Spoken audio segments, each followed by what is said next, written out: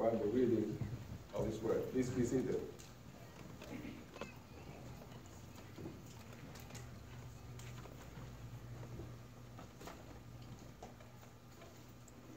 How many of you have played the game, I don't know, especially during birthdays, there's a piñata. Huh? Or in the Philippines, we don't have piñata, we have the breaking the palayok. And inside that piñata is all the candies and the goodies. Inside the palayok is all the same candies. Huh? And the game goes like this. So all will have a chance to break the piñata or break the palayok. But you are blindfolded. Blindfolded.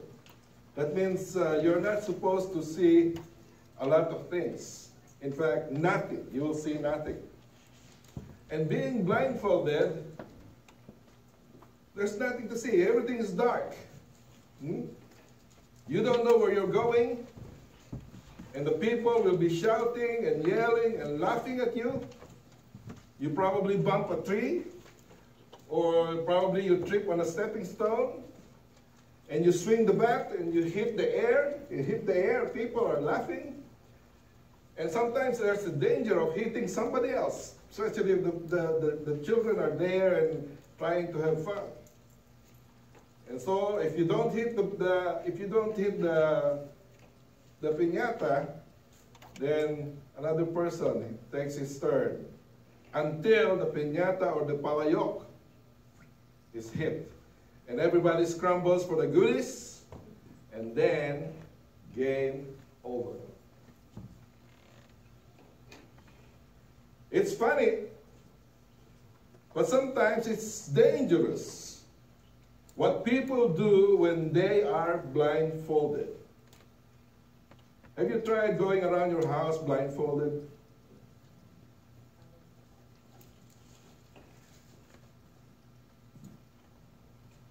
This is the basic assumption of this verse of the verses that we just read. There's a premise, not promise, but premise, meaning the basic assumption of Jesus' statement when He said, "You are the salt of the earth." When He said, "You are the light of the world." Now, the premise or the basic assumption is this: that they were living in a decaying, dark world. They are living in a place, or their surroundings, some surroundings is so corrupt, so sinful, and so dark.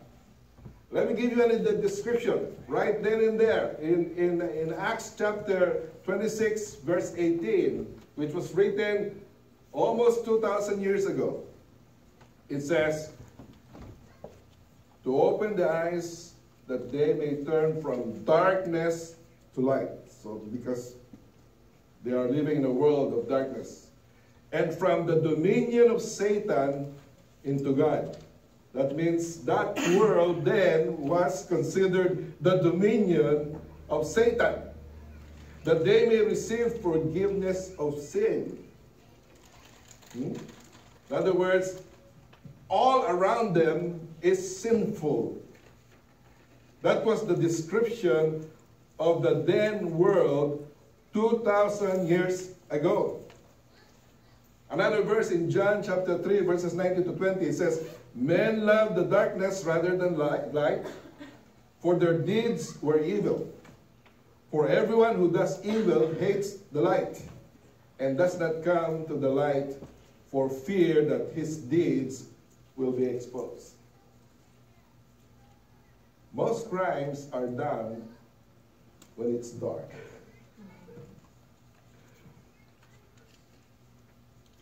Because they don't want to be seen by people. So that was the description of the world out there during the time when Jesus said to His disciples, "You are the light of the world." But so many years has passed by since that time. 2,000 years. And the world's progress should have helped in changing the world, in giving light and stopping the corruption in this world. Of course, we have science and technology has brought so many conveniences in our homes, in our lives. Travel, well, then they were traveling by walking. I know somebody who walked 5 miles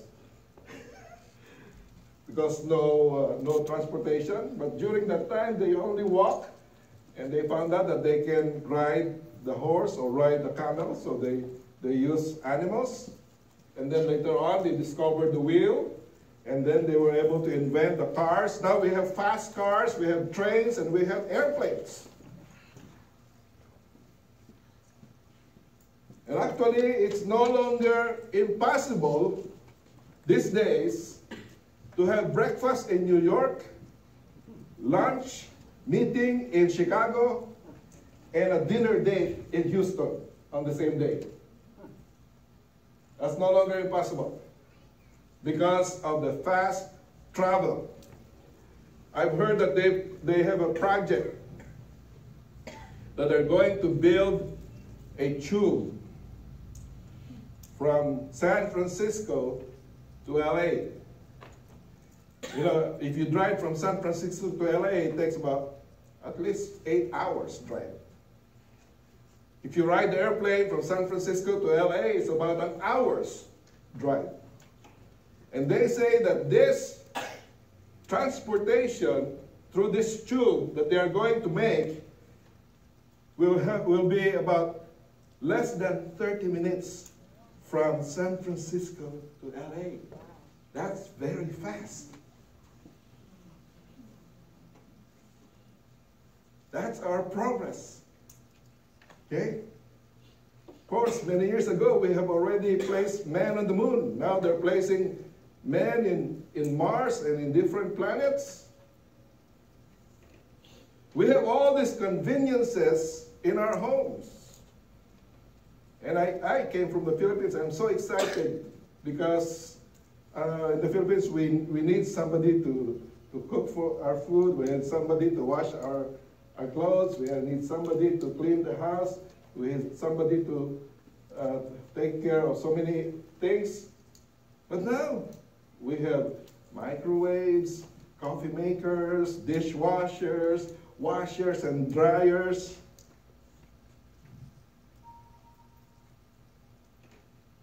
The question is, do we really have time, even at these particular days we have all these conveniences, do we really have time to enjoy life?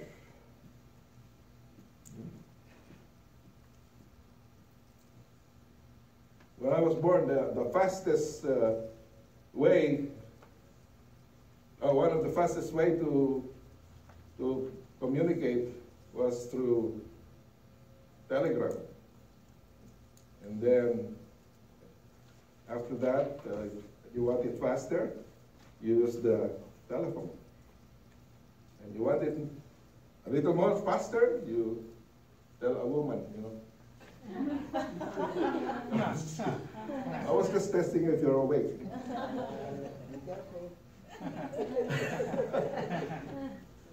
But I remember back in Illinois, they started using the bag phone, no? The Motorola bag phone. You need a bag, and then you use the phone. It's wireless, but you need to have a big bag. Before that, only doctors have that in the Philippines. Huh? But now we have the cell phones. Okay? And we have the smartphones. And now you can have a smartphone on your watch. And now you can also have a smartphone in your earphone. Oh, that's fantastic. We can avail of the most expensive items,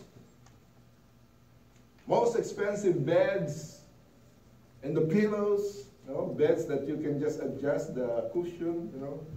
What if you want it harder or softer? Sleep number. But the question is, are we sleeping more soundly and securely? The world's progress should have helped. But in spite of all this, the world is still in darkness.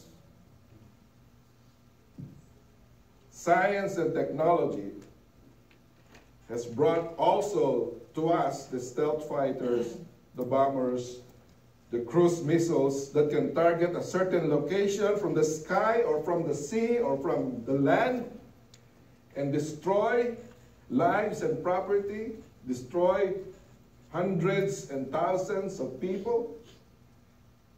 We have invented weapons of mass destruction. Many years ago, we only think of the US and the Russia having nuclear weapons. Now, many more countries are aspiring for nuclear weapons, such as Iran, China, and North Korea. Corruption in this world gets more intense and rampant. Crime is at all-time high. Did you know the jails are all overcrowded? Families are in disarray, with divorces, with fathers always absent in the family. Divorces are all-time high too. And during that time, 2,000 years ago, and even many more hundreds of years ago, the heathen nations, they offer their children as a sacrifice to the god they call God Moloch in the altar. Nowadays, babies by the millions are being sacrificed on the altars of abortion. Is that an improvement? It was already dark during that time. And I believe that the world is even darker this time. We are living in conditions that parallel Sodom and Gomorrah. The pagan gods of sex and pleasure are being worshipped by greater numbers than in any period of history. Think about pornography. You can find that anywhere, even inside your house. In the internet. It's always available.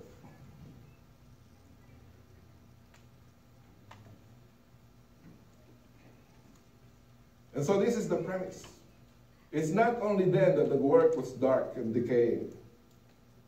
Even now, at this particular time, our world is even more worse,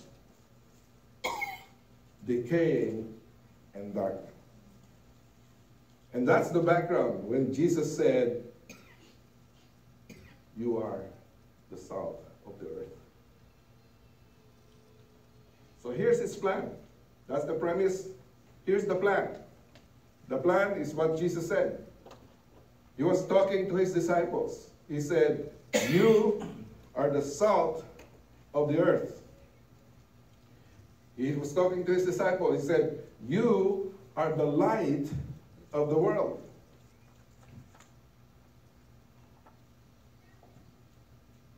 When Jesus was talking to his disciples, they were still alive then. And many years has passed. All those disciples who were standing there are now dead. But even though they're dead, the message of Jesus are for all of those who claim to be the followers of Jesus. And even it includes all of us here. If you claim that you are a disciple of Jesus, if you claim that you are a Christian, a believer, then this statement, this plan that Jesus laid down is for you. It's for us. In fact, Jesus, before he said, "You are the light of the world," he said, while he was still ministering here on earth. He said in John chapter 8, verse 12, I am the light of the world. He that follows me shall not walk in darkness, but shall have the light of life. In other words, Jesus was saying, I am the light of the world. He never ceased to be the light of the world. He is the source of that light. But before he left the earth, he was talking to his disciple now and said, you are the light of the world.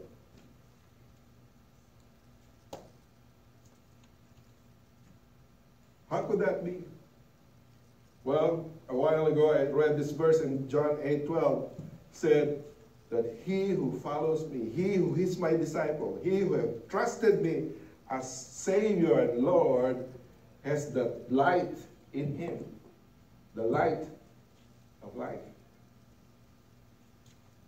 In other words, Jesus physically is no longer here on earth, but his disciples has Jesus in their hearts, and they become the light of the world.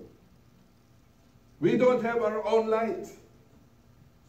Jesus provides the light for us so that we can reflect that light to others. In other words, we don't have our own light. Jesus provides the light for us. Just like the moon. The moon does not shine by itself without the sun. Okay? Because the moon reflects the light from the sun towards the earth. That's why we see the brightness of the moon, especially during the night. And that's also true for us as Christians. As long as we reflect God's light to others, then we become the light of the world. We reflect God's light in us. Well, that's one thing that Jesus said, and I would just want to concentrate on the light, but he mentioned also that you are the salt of the earth. Of course, we know during the time especially, salt is used to preserve food, to slow down the decaying process of the food. And Jesus said to us, you are the salt of the earth. Now, salt has more internal effect. It's more hidden in its effect. You don't see what's going on, but when you marinate a meat, the salt penetrates the meat. And so after a few hours, the meat already has absorbed the taste of the salt. And he was saying here that you Christians, you my disciples, are the salt of the earth. You preserve the sanity and goodness of this world. Salt enhances the taste. And so Christians and disciples enhances the enjoyment of this wonderful world that God has created. Salt causes thirst. Did you notice that? When you, especially if you are tired and you put salt in your mouth, you become more thirsty. And Christians said, Jesus said to the Christians, you are the salt of the earth. You have to create thirst and craving for what is good and what is righteous in our society. And that's the reason why Jesus told his disciples, you are in the world, but you are not of the world. He did not say, get out of the world. He didn't say, separate yourselves from the world.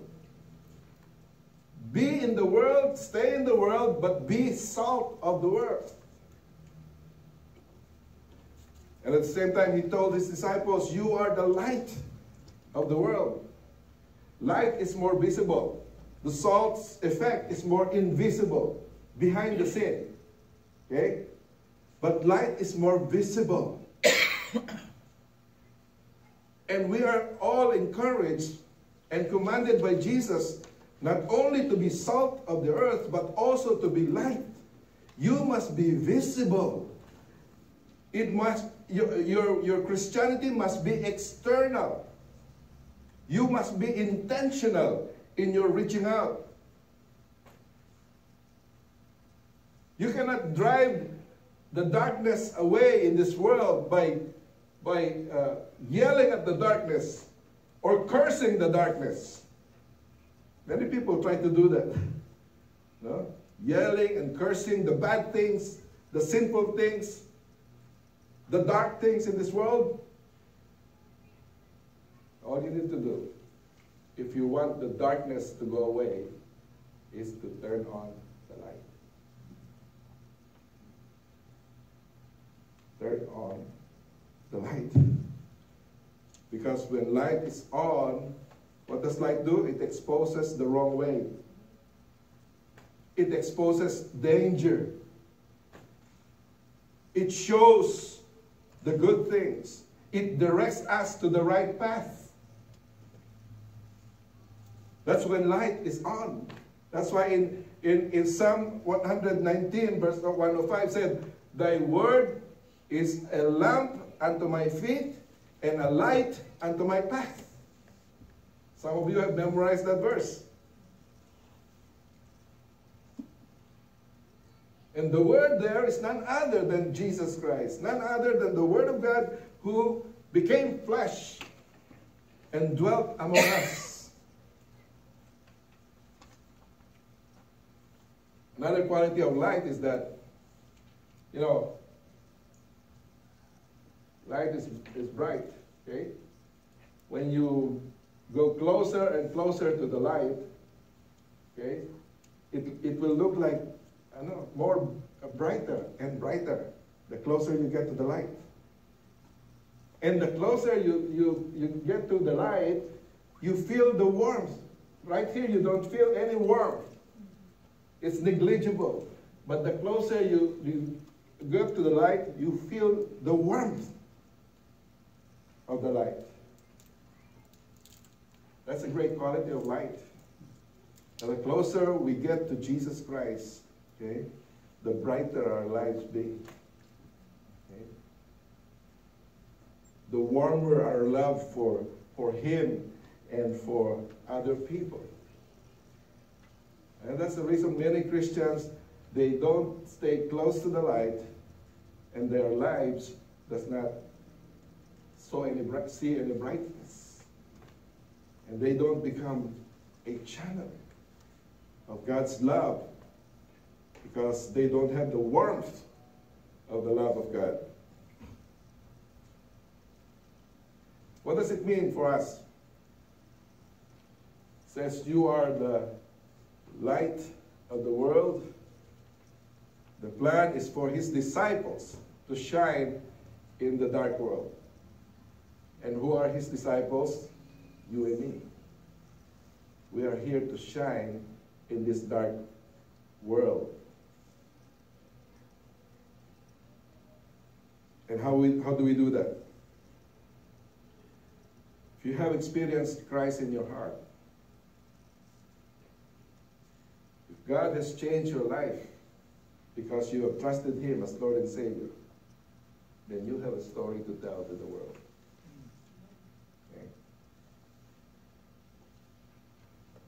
If you have not trusted Jesus as your Savior and Lord,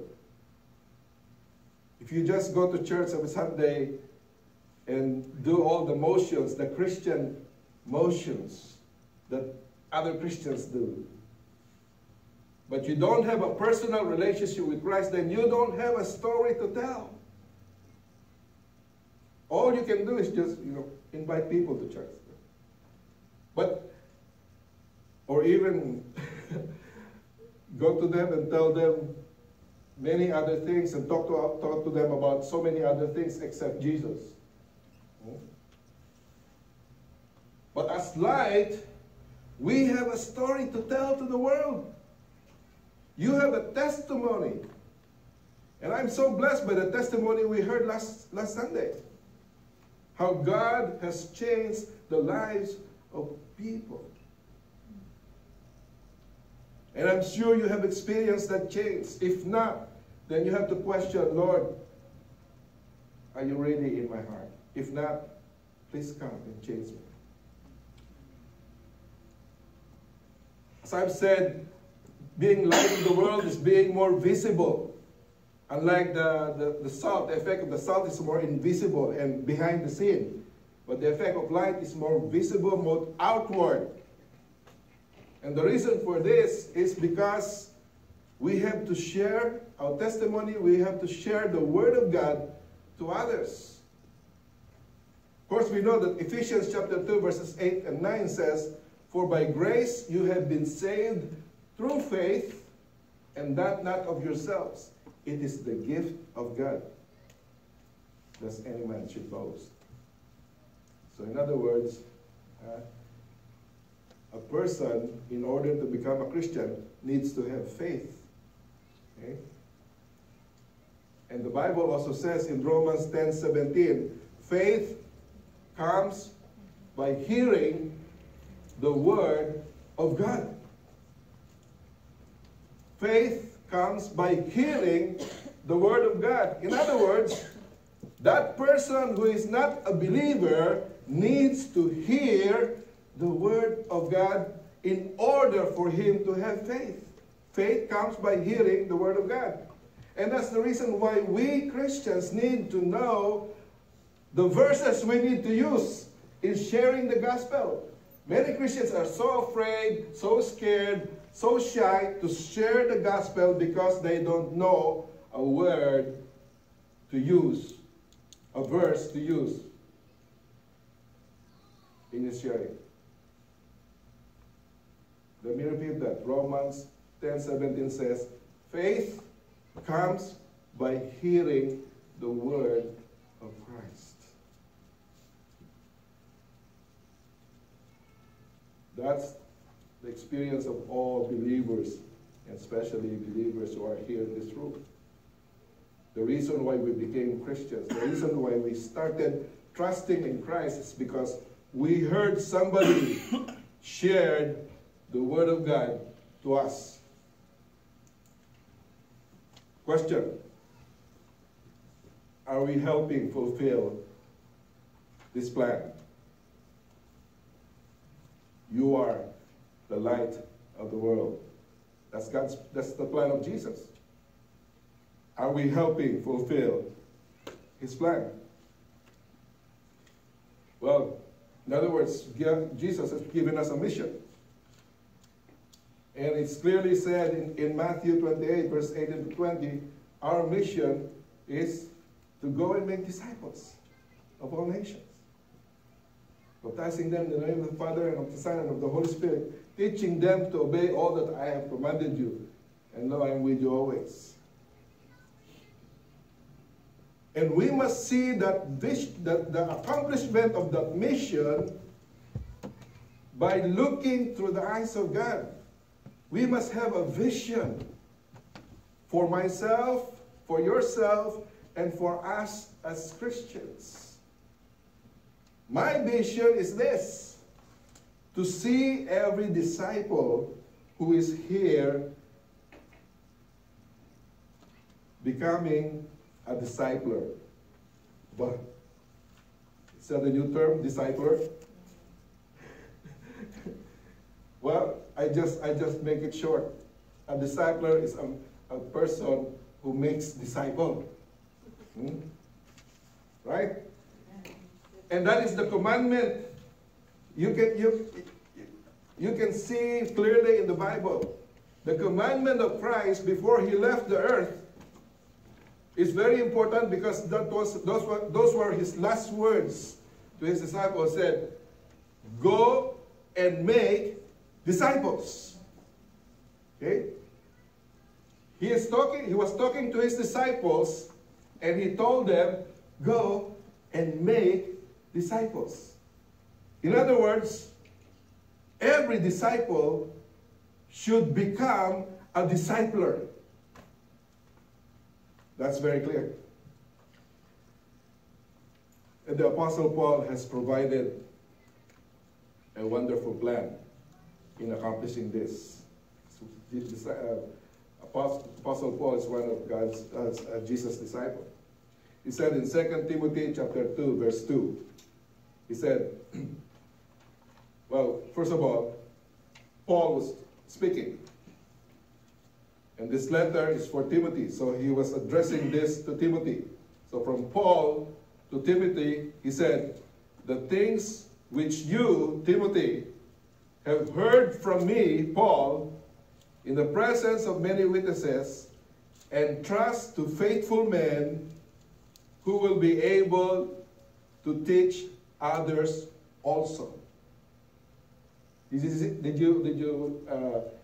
you imagine what Paul was saying? Paul telling Timothy, the things that you've heard from me, you entrust to faithful men who will teach others also.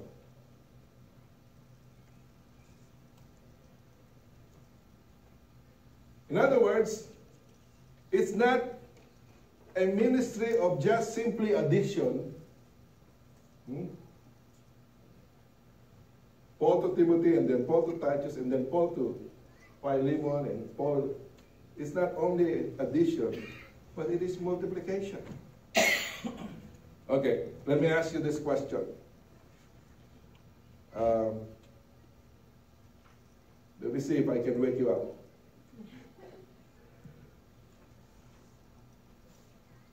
Which would you choose? Okay? Which would you choose?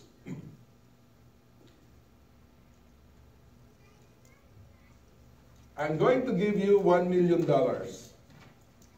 I hope that's, that's real. That's not, cannot be real. But suppose, and you choose which one would you like. I'm going to give you $1 million today, another $1 million tomorrow, another $1 million the following day. I'll be giving $1 million to you every day for 30 days. How much is the total? It's simple arithmetic, no? Okay? 30 million in 30 days. You can choose that, or you can choose the second option. You are going to give me $1, and I'm going to double it, so it becomes $2. Give it back to you, so you now have $2. Tomorrow, you're going to give me $2, and I'm going to multiply it by 2 again. And then the following day, I'm going to multiply it, what you give me, $2 by 2. Multiply it for 30 days. Okay? So the first day is $2, second day is $4, third day is $8. Up to 30 days. So, which one would you choose? 30 million or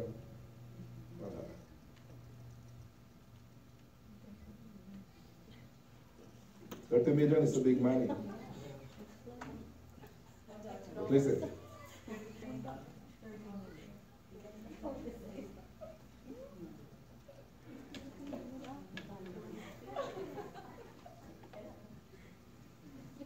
After the service, tell me what your answer for the second one.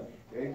But I'm going to tell you that the second one is a better option, because by the end of 30 days, it's way, way, way more than $30 million.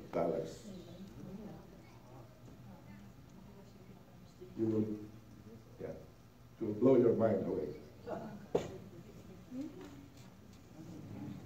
You have a calculator, you can do that. Just tell me the answer next. So this is the plan of Jesus. It's not addition. His plan to reach to the world is multiplication.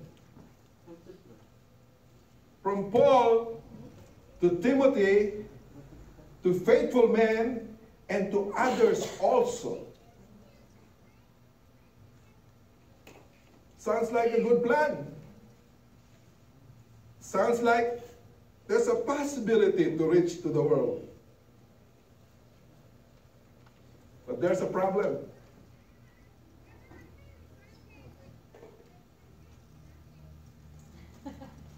There's a problem. Oh, there's a problem. Nawala. Houston, we have a problem. Houston.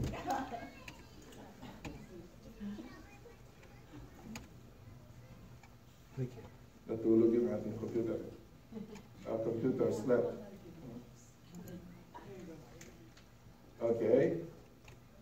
Before that purpose, there is a problem. So we talked about the plan. Now, this is a plan from Jesus. But there is a problem. There is the danger of failure. Okay? The plan is good, the plan is possible, but there's the danger of failure. First of all, we already talked about this world is dark. This world is corrupt. This world is sinful. And the world will not cooperate with this plan.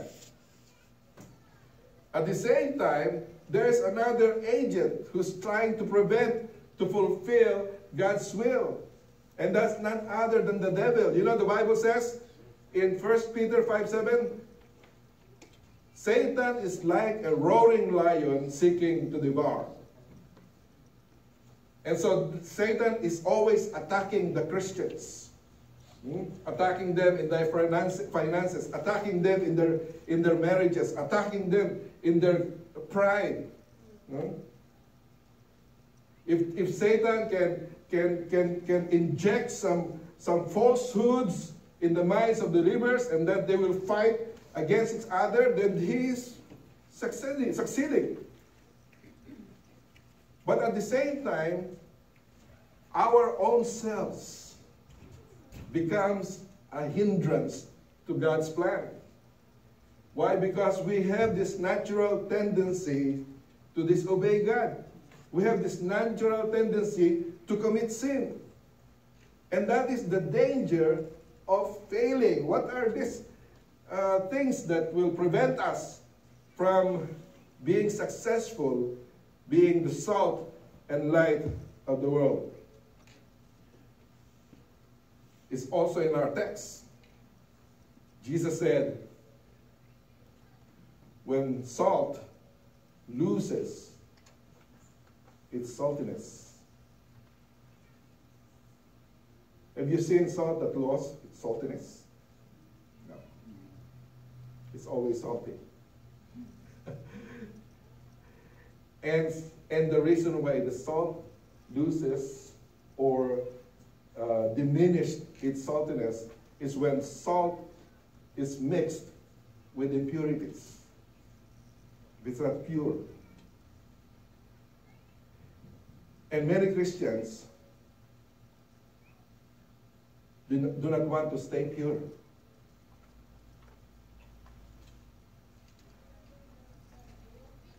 Their lives are contaminated with sin, with cheating, with lying, with gossiping, with pride. And how can God use you if you do not want to rid yourself from those impurities? And that's when the disciples loses his influence in this world. We are here to influence the world. As a salt influence the whole meat, for example. When it's marinated in the meat, the salt penetrates the meat. And we are here to penetrate this society with God's goodness. How do we become tasteless? How do we lose our saltiness when we neglect our own spiritual growth? When you neglect your own spiritual growth, you lose your saltiness. When you go day by day without reading the Word of God, without praying, without your quiet times in the Lord, you lose your saltiness. When you are right there with other unbelievers, other people who don't believe, and you do and say and act the way they do, you lose your saltiness. When we refuse to participate in the political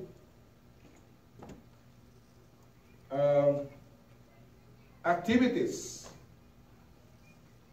like the right to vote, you're a U.S. citizen, you have to vote and exercise that right in order to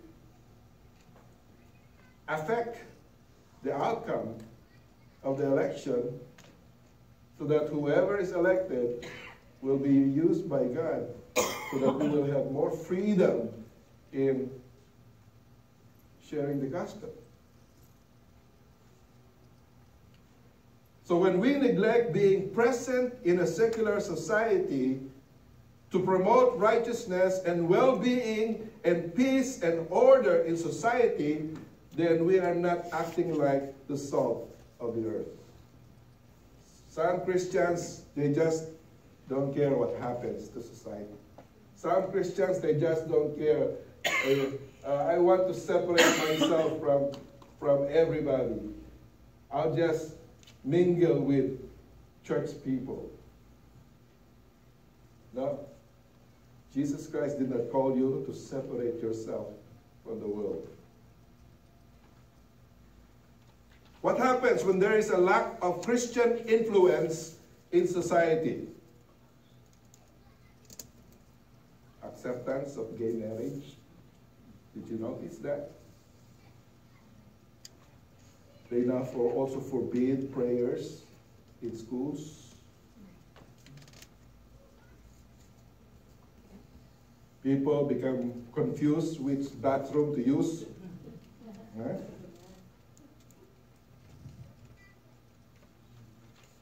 How many of you seen the movie Frozen?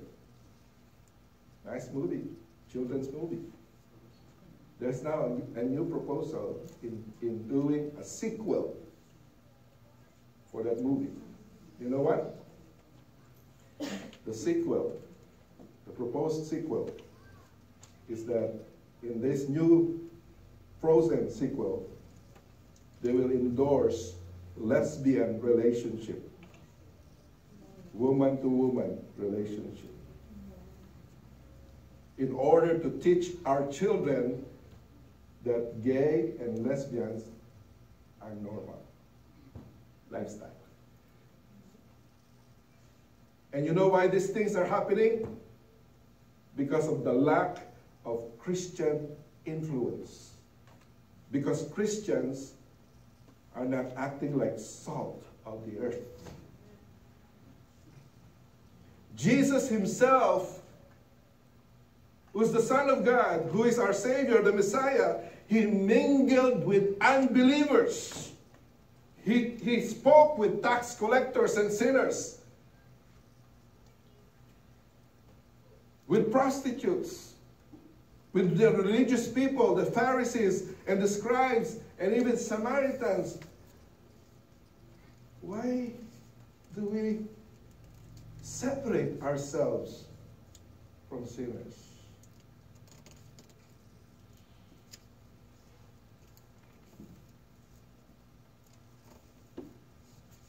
Some Christians or even Christian leaders will say, oh, don't go to that place. Don't join that association. Don't go to that party, you might be contaminated by the people there. So what happens? There's no Christian influence everywhere. That's the problem. When light is hidden or has been put under a basket, then nobody can see the light. And that is when the disciples themselves refuses or neglects to shine or to share Jesus Christ to others. As I've said, shining is more outward, more visible, more audible in society.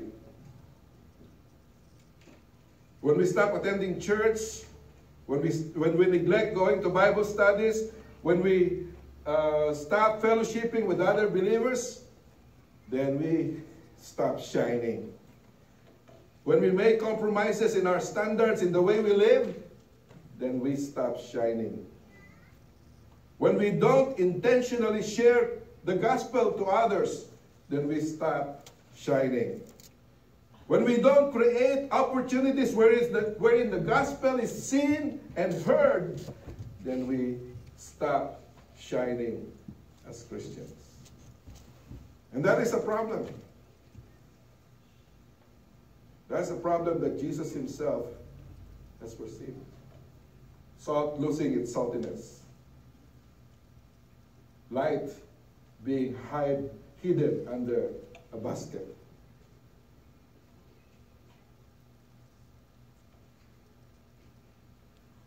And so Jesus ended with a purpose. The reason why we do what we should do. The reason why we do what we should do. All this is for the glory of God in verse 16. So that people will see your good works and glorify your Father who is in heaven. He created the world for his glory. He sent Abraham to be the father of nations for his glory. He sent Moses to lead the Israelites out of the bondage of Egypt for his glory. Jesus came here to save us from our sins, and he did it for the glory of God. In fact, Jesus did everything for the glory of God. And so should we. Jesus spoke the truth so that the glory of God be manifested. Jesus healed the sick, raised the dead, fed the 5,000 so that the glory of God be manifested. Jesus died and rose again so that the glory of God be manifested.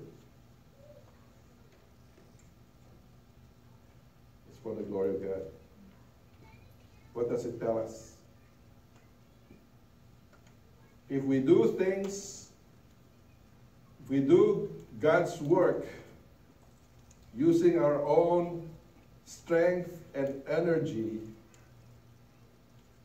then who gets the glory? Because I did it on my own. Did you see that? Huh? Did you see the implication? Okay?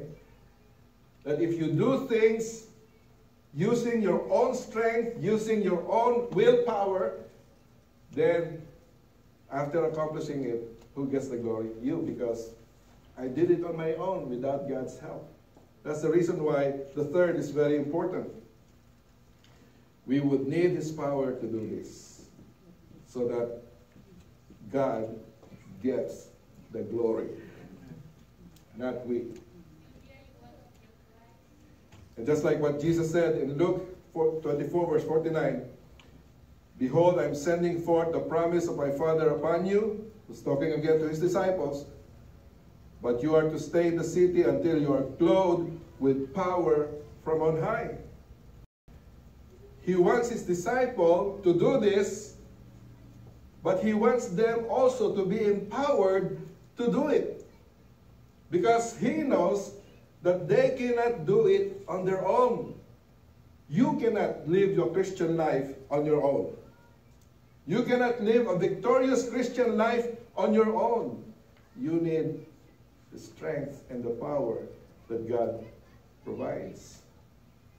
And just like our salvation, you know, I mentioned this verse a while ago. For by grace are ye saved through faith, and that not of yourselves. It's not because of you. No? It is the gift of God. Not as a result of works, lest any man should boast. Because if it is a result of your good works, then you can easily boast. See, God saved me because I'm good. Huh? And that's also true in living the Christian life, in obeying God's plan for our lives. We need God's strength. We need God's power. And this is what he said in Matthew 28, verse 20. Said in this great commission, said, and lo, I am with you always. And the premise is this, that if you make disciples, if you go and make disciples, I am with you always, even to the end of the age. You know, most Christians miss the point of this promise. And the point of this promise is this, that if you involve yourselves in making disciples, he will show up in a great and mighty and marvelous way. Okay?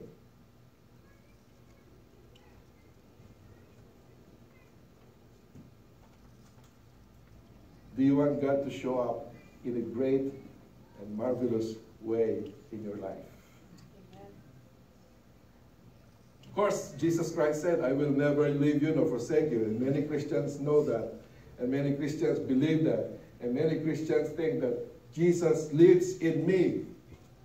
And that's all they know. They did not realize that our lives is like a boat. And a boat has a control, what do you call that? Steering wheel. No? The one who is holding the steering wheel is the one who is controlling the boat. And there was a time when Jesus invited his disciples to come, let us cross this lake into this boat. And so they all went into the boat. And since most of them are, you know, fishermen, oh, we know the sea, we know the water. So Jesus just lie down and sleep at the back of the boat. We'll wake you up when we get there. But what happened? There was a storm, strong winds, and big waves. And the boat was filling up with water. So they were scared. They feared their lives. And so they went to Jesus and said, wake up. Don't you care, Lord? We are perishing. We're dying. You know, most believers are like that. They want Jesus Christ to be in their lives. And Jesus really promised that I will never leave you nor forsake you. But they just allow Jesus to stay there in one corner of their lives.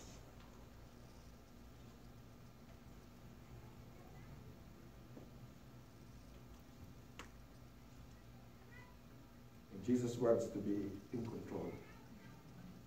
Because when Jesus is in control of your life, then he will also provide the power and the strength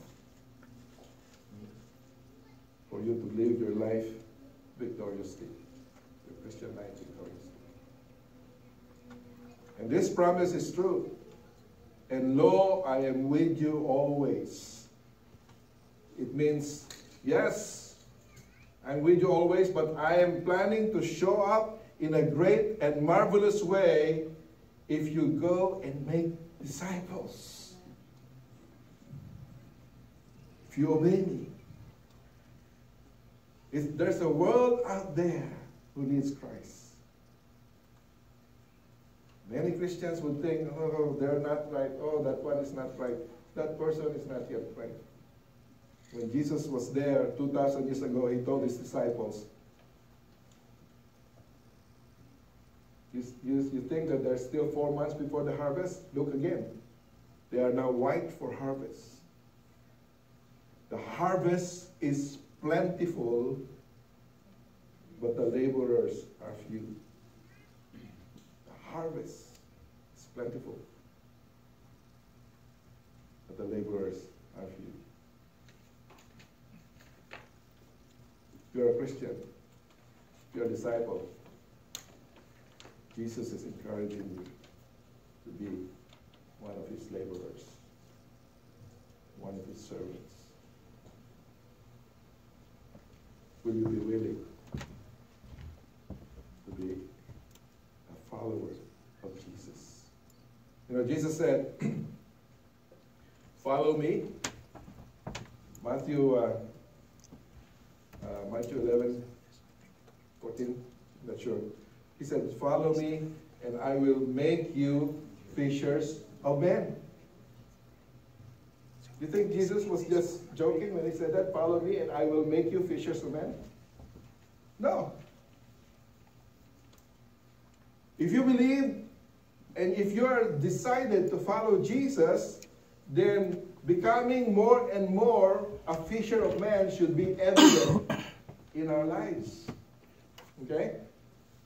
Because that's just in one sentence that Jesus said, follow me and he will make you. Follow Jesus and he will make you a fisher of men. Why is it that I'm not yet fishing for men? Why is it that I'm not yet witnessing or sharing the gospel to others? Maybe you're following Jesus way far behind him. Come closer to him so that the light will be brighter and so that the heat from the light will become warmer.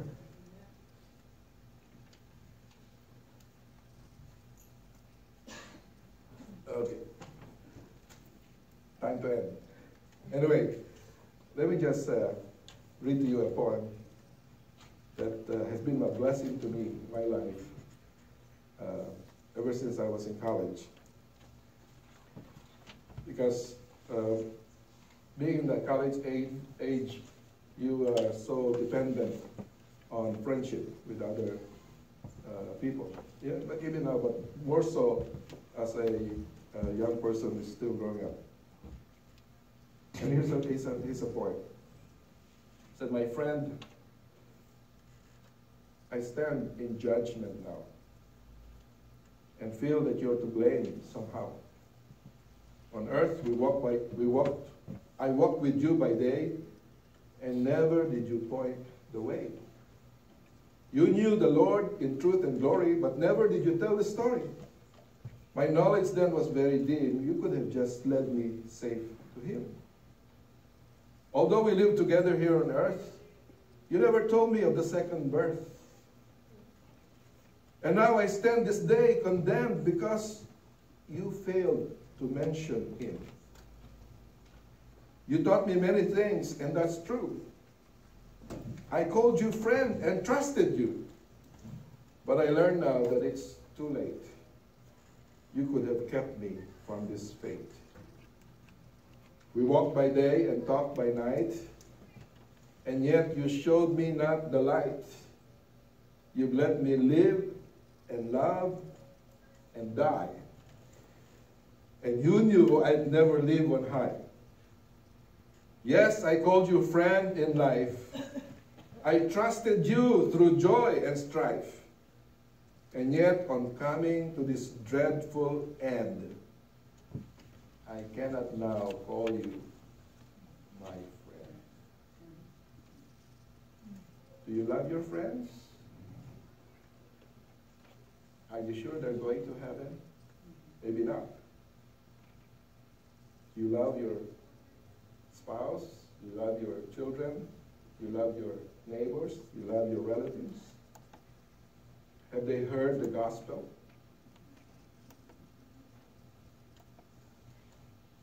Jesus said, you are the salt of the earth. You are the light of the world. You are both salt and light at the same time. Let's pray. Father, we thank you for speaking to our hearts today. We thank you for your word. And we pray, dear Lord, that you will keep this in our minds, in our hearts, and at the same time, be willing to obey whatever things that you want us to do. We commit everything to your hands now. For this we pray. In Jesus' name. Amen. Let's all rise, let us sing our closing hymn.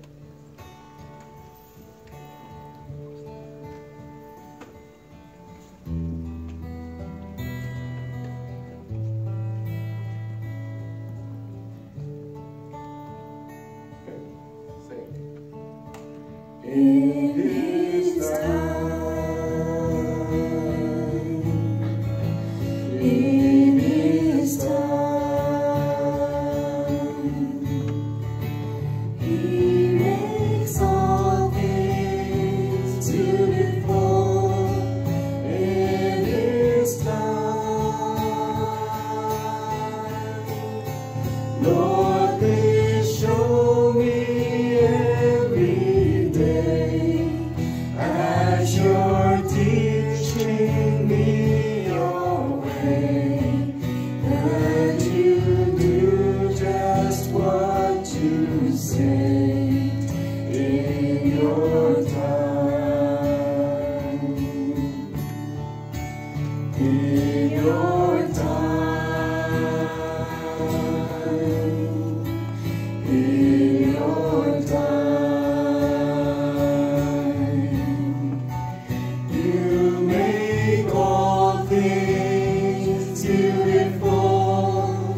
In your time, for my life to you I bring.